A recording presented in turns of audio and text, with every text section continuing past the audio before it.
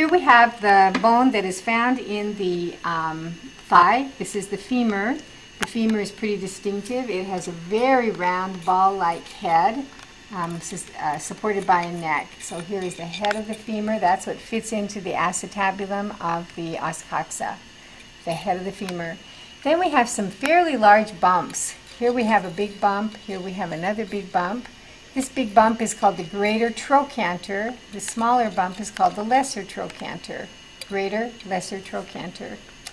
If you follow the trochanters down, you're going to run into a very rough spot on the proximal end of this bone. This rough spot is called the gluteal tuberosity. It is where the gluteal muscles attach. So this tells you, this tuberosity tells you this is the posterior aspect of the bone because the gluteal muscles are going to attach on the posterior side.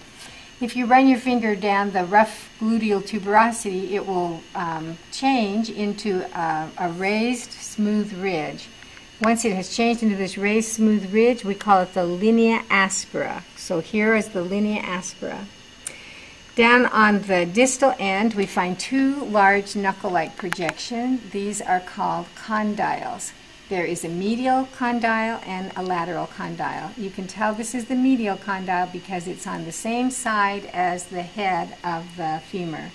The lateral condyle is on the same side as the trochanters. There are two bones in the lower leg. The two bones are the tibia, which is this large one right here, the weight-bearing bone, and the slender fibula, which is a stabilizing bone. We'll begin with the tibia. The proximal end of the tibia has two condyles. Here is a condyle and here's a condyle. One of them is medial and one of them is lateral.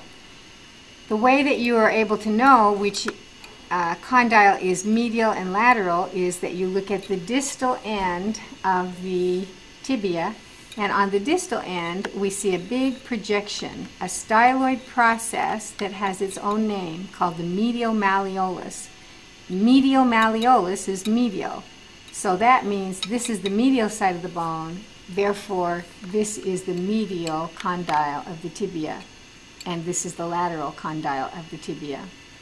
The medial malleolus is what we generally think of as our medial ankle.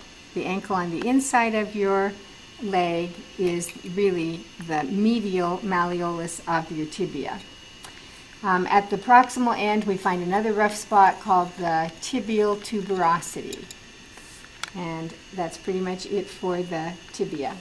This slender bone is the fibula. The fibula also has a styloid process on it. That styloid process is the lateral malleolus, and it's generally what we refer to as our ankle on the lateral side of our leg. Here is an articulated foot. We have the tibia, we have the fibula, medial malleolus, lateral malleolus.